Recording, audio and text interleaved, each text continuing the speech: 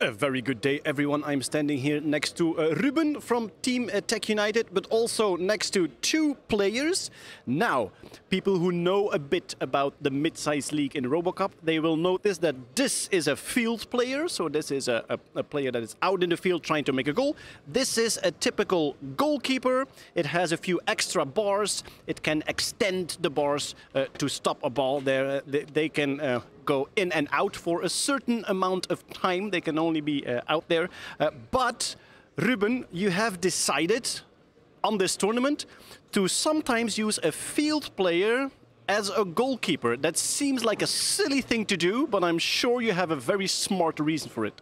Yeah, so last year during the Robocup in Thailand, we came up with the idea to use a field player as a goalkeeper, because then when we have the ball in possession as a team, we can use 5 robots instead of 4 to play soccer. So our usual goalkeeper has the frames, but it has no ball handling or kicking mechanism, and a field player does have that. So yeah, then we can really play with 5 robots. So the typical terugspeelbal, as we call it in Dutch, playing the ball back to the keeper, let the keeper control it and then bring it back into play, is simply impossible with the hardware of this keeper robot. Yes, indeed. So it has no ball handling, so it cannot receive the ball, but it can also not kick the ball, because it has no shooting lever. Yeah, but it's also because of the weight limits that are there and the dimensions. So it doesn't fit on this robot, it would be too heavy. So maybe a future version could have it, but this one doesn't. And the usual robot, of course, has it. So now we decided that we can substitute the goalkeeper for a normal field player when we want to, and then the normal field player will be in the goal when the opponent has the ball, and will go into the field when we have the ball. So no Pep Guardiola football where you can use the keeper as an 11th player. We can maybe show the ball handling system. It is right here. So when the robot feels the ball here, it can use these wheels to grab the ball against it, and then it can pass it with the kicking mechanism there. All this is not present in the goalkeeper. Of course, when you put this one in the goal, it has a lot less volume, so you risk more goals again. Yeah, and that's also what happened today.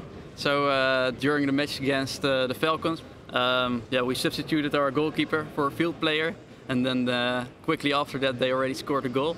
But we also scored, I think, more goals than we had otherwise done, because we had more field players. And they also said, the human team members from the Falcons, that they really didn't know how to defend 5 field players against them. Okay, this is a complete new situation for the defending team too. They have never seen so many players in the field.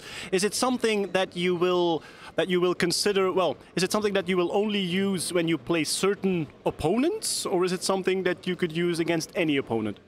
It should work against any opponent, but against some opponents we want to take less risk than against other opponents.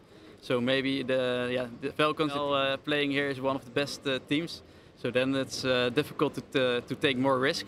But we could also use it as an advantage when we have to take more risk to win, maybe if we are behind in the last few minutes of a game. Oh, so the last minute substitution, the Louis van Gaal move, and then when it works you go, I've thought this up. A complete new experiment here at the Robocup, using a field player as a keeper, and I think the name is the sweeper keeper? Yeah, exactly. So the sweeper keeper is also something that you see in human football. It's also used when the opponent have the ball and they are on their own half, and then they can kick long balls towards their attackers, and then the keeper can get out of his goal and yeah, sweep the balls away. So that's why it's called the sweeper keeper. So we decided also to start doing that. Yeah. Ladies and gentlemen, meet the first robotic sweeper keeper in the world.